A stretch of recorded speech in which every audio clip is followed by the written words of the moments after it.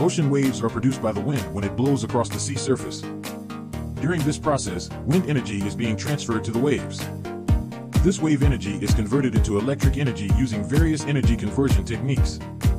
Wave power captured from ocean waves has many applications, which include electricity generation and distribution, water desalination, pumping of water. Wave energy is created by movement of surface of the ocean back forth and up down. This energy is captured and converted to electrical power. This wave energy has capability to provide 10% of energy need of the entire world.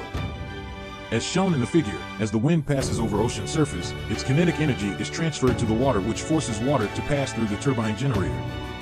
The force of water on blades rotates the rotor shafts of this turbine generator.